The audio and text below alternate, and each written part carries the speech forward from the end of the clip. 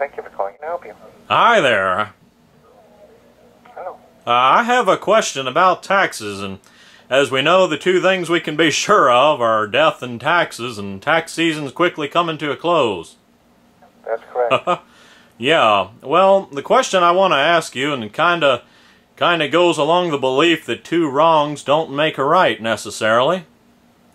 Well, as you know, an honest man, doggone it, has to make an honest living anymore. I sell marijuana and marijuana accessories on the side. I have a normal job where I sell propane and various propane accessories, but the marijuana, I didn't know if we could claim that as a corporation. You can do it as your regular business, because all monies have to be claimed, legal or illegal. Okay, because see, I had gotten several plants from Canada, and they were rather expensive, but they all died. And that was a huge loss to me, and I thought maybe I could claim those as a loss and get some of that money back.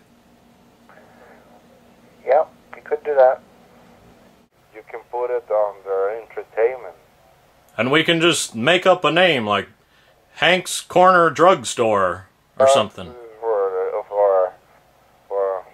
Hank's Entertainment. it's entertainment, you know what I mean? Hank's Extracurricular Activities. Something like that. Hank's Happy Time. How about that one? Yes,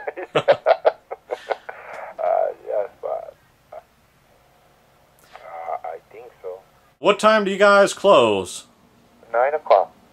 Okay, well, sure, I'll make an appointment for this evening if that's all right. I think. Now, I'm not, anything that I say to you can't be used against me in the court of law, can it? No. No. Okay, just making sure that you wouldn't turn me in for the drugs and various drug accessories if, you know, I came in to talk to you. No, no problem. About 8 o'clock, could I come in at 8? Yeah. All right.